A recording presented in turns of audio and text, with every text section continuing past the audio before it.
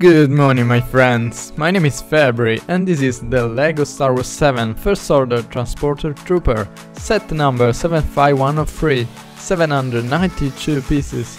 This is a great set. It's simple, it's a fun build, it has a great minifigure selection and a perfect price tag. Let's build it, shall we?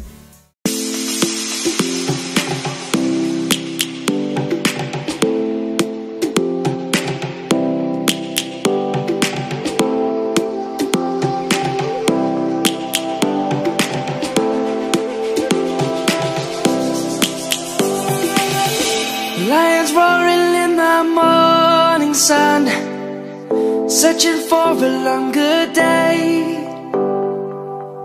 People feeling like the light has just come.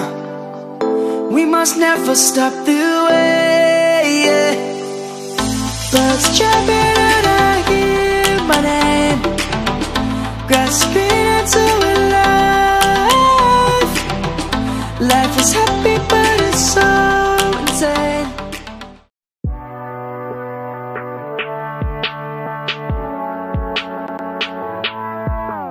This is Captain Phasma.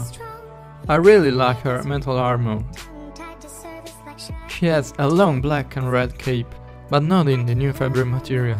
It's a shame that she has a black head instead of Gwendolyn Christie's. She also has a new blaster in a brand new grey metal color, which is nice. The printing is the same of the regular trooper, but has opposite colors. Even if she doesn't do much in the movie, it's the drive for this set, and one of the best minifigure of this year. Its price has gone wild on eBay, so this set is the best way to get her. Then we have two regular troopers, with the white armor, same as seen before in the color and shadow. A brand new gorgeous helmet, but unluckily they have a clone head, even if they are not clones. These are the Flame Troopers. They are exclusive for this set, with a nice new molded helmet. But I really don't like the work made with the flamethrower. I would have preferred something better. The back printing is beautiful and unique. They have different armor printing from the regular First Order Troopers. We have Resistance soldiers, with awesome new dark metal blasters, otherwise they aren't so good even if the printing is quite unique. The design job was pretty good, with a lot of details on the front, on the sides and on the back. This medium-sized transporter packs tons of play feature. You can pull the handle and open the front door, and land all your troopers. If you want me to explain how to turn red the lights inside, go on the subscribe button. The engines are simply stunning and easily the best part.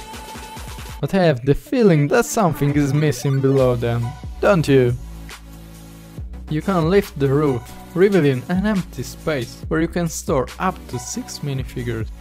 This ship is heavy armed with 2 spring-loaded shooters and a double star shooter turret.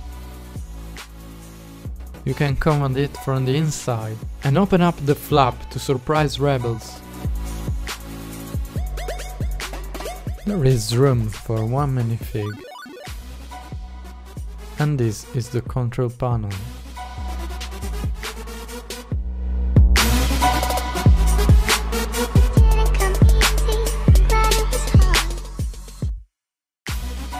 And these are the controls of the pilot.